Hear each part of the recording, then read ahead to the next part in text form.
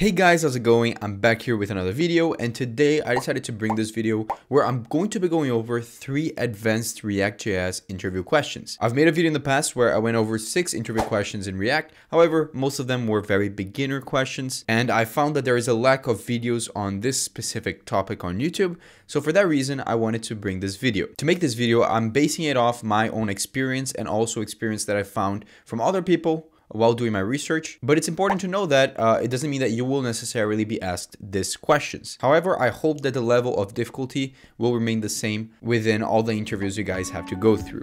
So with that in mind, let's get into the video.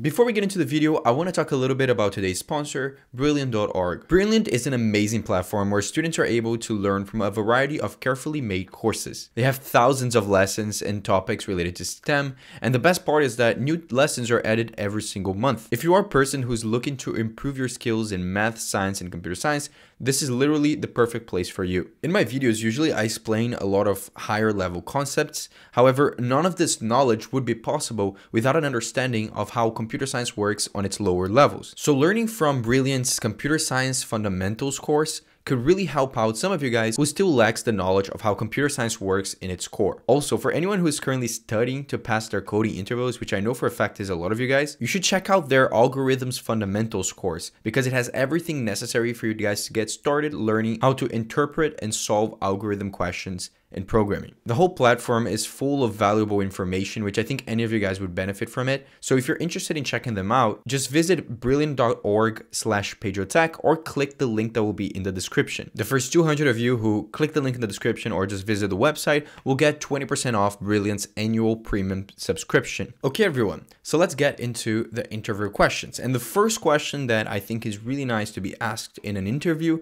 is how exactly does the React reconciliation algorithm work and how it's beneficial for the creation of a React application. So the reason why I think this question is good is because it kind of points out the fact that if you're able to answer this question, you kind of understand why you're using React instead of just building a project using, I don't know, vanilla JavaScript or some other framework where the UI is rendered in some different way. So for those who don't know, React's reconciliation algorithm is the process by which React updates its components based on its props and states. And here we're talking specifically about how React handles its UI. We all know that there is the normal DOM tree, right? There's all the DOM elements, but with React, there's another concept which you might already be familiar with, and you should be familiar with if you're interviewing for a React position, which is the virtual DOM. So technically, React keeps track of 2 different versions of the DOM, meaning that there are 2 different versions of the DOM tree. So whenever there's a change in the component, what React does is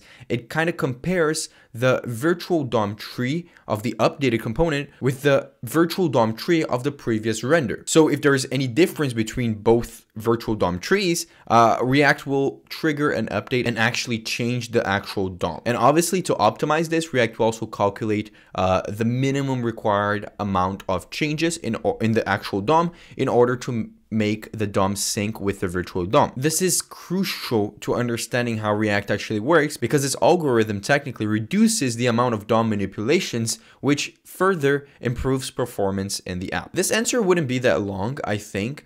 Just giving up the basics, explaining that you guys actually know what are the benefits, and actually explaining the difference between the virtual DOM and the actual DOM would be a good way to start this answer as well.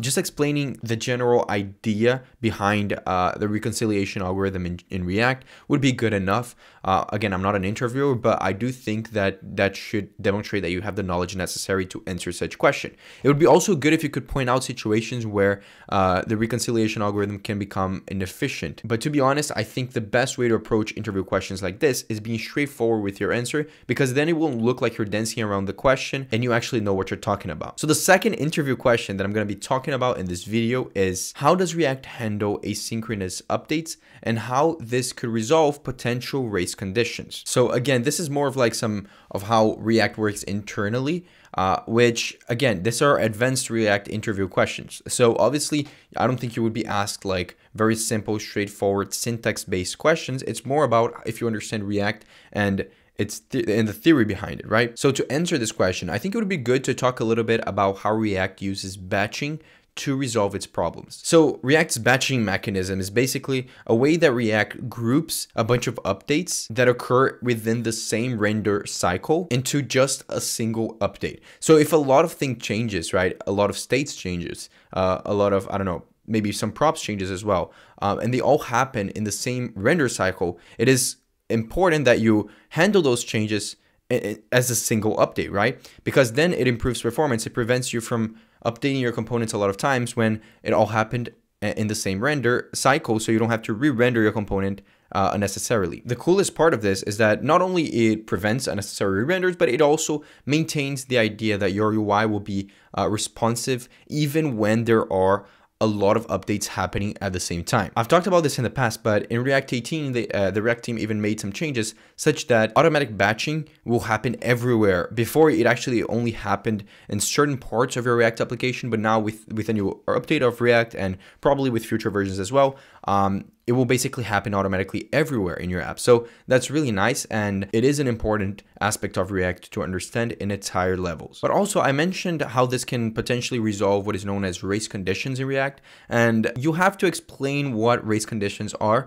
Maybe I think it's okay to not know the terminology, and you can just ask them to specify a little bit on what it means. But basically what race conditions are is a situation where two or more components try to update the same state simultaneously, which obviously if you're trying to do that, it can potentially lead to unwanted behavior, if you know what I mean. Like if a state depends on the previous value of itself, right, but the order of updating the state is not in the correct order, you'll just get unpredictable results. So there are actually multiple different techniques that you can use to prevent this from happening. A great way to solve this is obviously using the useState and the useReducer hooks, because they allow you to manage state updates in an asynchronous and safe manner. Also, with the useEffect hook, you can perform side effects and kind of coordinate your asynchronous updates, which is useful for preventing this kind of situations. Now, the last interview question that I think it's important for you guys to know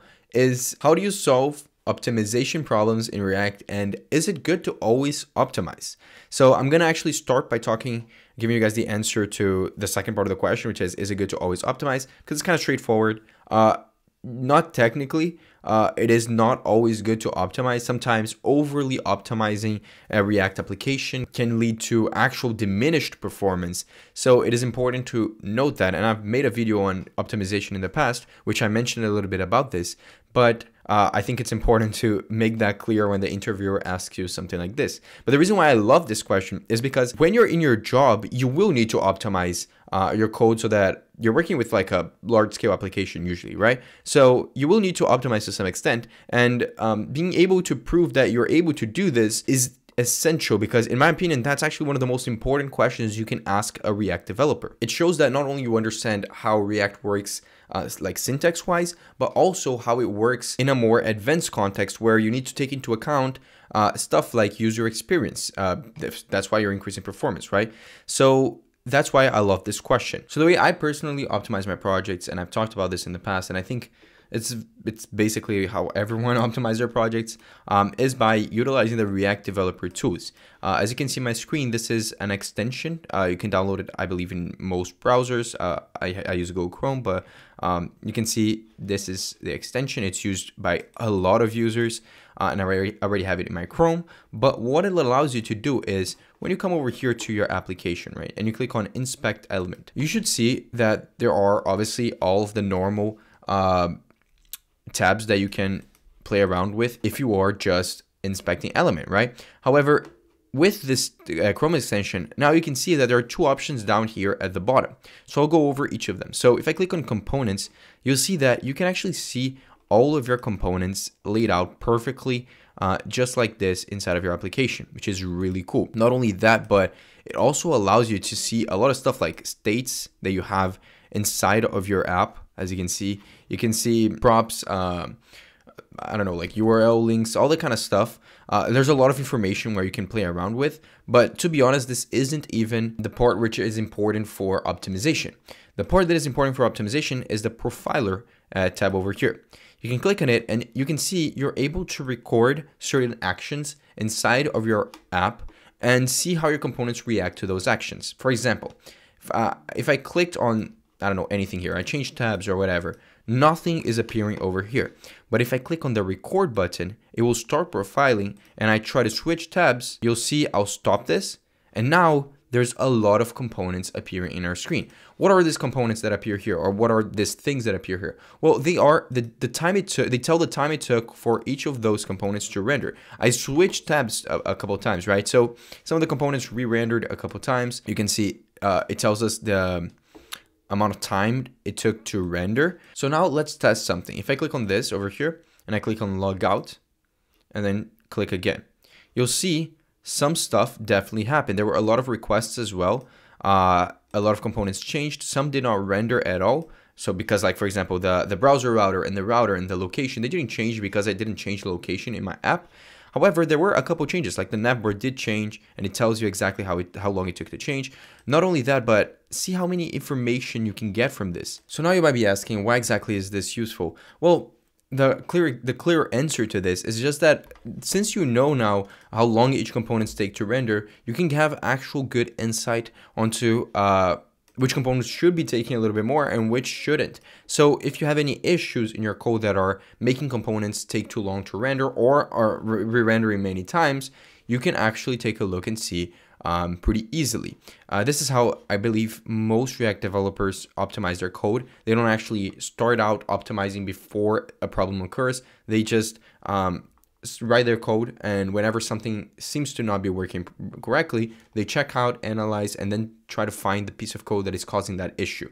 So this is what I would say. I would definitely mention the React Profiler because me personally, working at a big tech company, I've seen everyone using this because it is one of the biggest methods to optimize your projects. This is basically it for the video. If you enjoyed the video, please leave a like down below and comment what you want to see next. Subscribe because I'm posting twice a week and I would massively appreciate it. Again, thank you Brilliant for sponsoring the video. If you guys could check them out, that would be massively important to me because it's what helps me continue posting. It supports the channel in a massive way, and it's also a really good platform. So that's basically it. Really hope you guys enjoyed it, and I see you guys next time.